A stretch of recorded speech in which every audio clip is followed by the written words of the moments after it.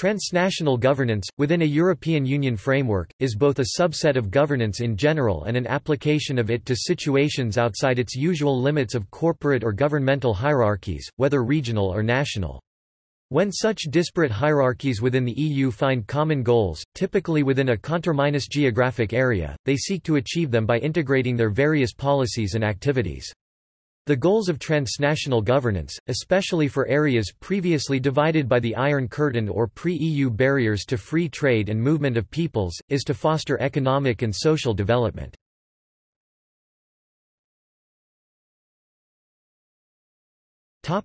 Background. The economic development could be defined as the increased of wealth of a country or a region, and the social development could be loosely defined as the improvements of quality of living for the population. Economic and social are, or at least should be, inseparable concepts. Why reach a high economic development if the inhabitants living in the area don't see any benefits of that improvement? In the current global political and economic landscape, particularly within the backdrop of globalization, there is an increase in privatization. This means that business has started to play an important role in the international order. A related phenomenon called public-private partnerships (PPPs) is seen as an offshoot of this development. Critics, however, cite that a dominance of the private sector and the global capital in the world today is dangerous since it tends to undermine international cooperation and equity among states. There is global consensus, therefore, regarding the need for transnational governance that can regulate and address the gaps on global issues and crises like poverty, climate change, disease, terrorism, and financial crises, among others.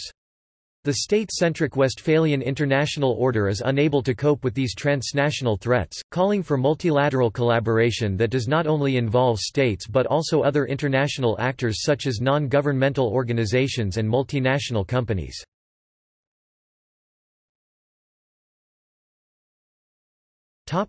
Social and economic impact. Reach social and economic developments are already a challenging, but it's even more challenging in a transnational area such as the Greater Region. Some projects were created in order to foster these developments. The operational program Interreg IVA, Grande Region has for main objectives to make the Greater Region more attractive, encourage innovation, improve the numbers of high-quality jobs, etc. The improvement of the economic and social situation could be analyzed through the example of the Vienna-Bratislava-Győr Triangle, which is a cross-border area including 3 countries, Slovakia, Austria and Hungary, that were once part of the same empire. Good governance could lead to the adoption of a common identity, which could lead to mutual support between people, companies or authorities sharing this common identity. Concretely, we observe a high amount of foreign direct investments (FDI) coming from Austria in order to develop the general situation of Slovakia and Hungary.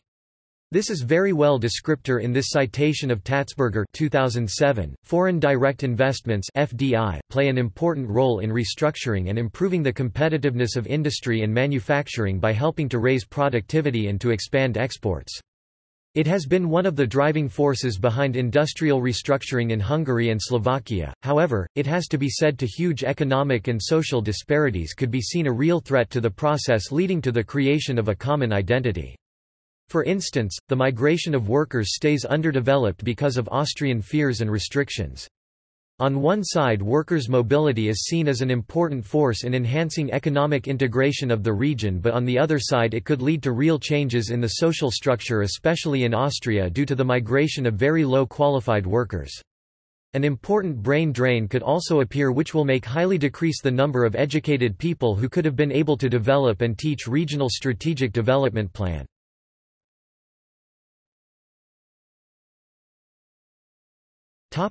Notes.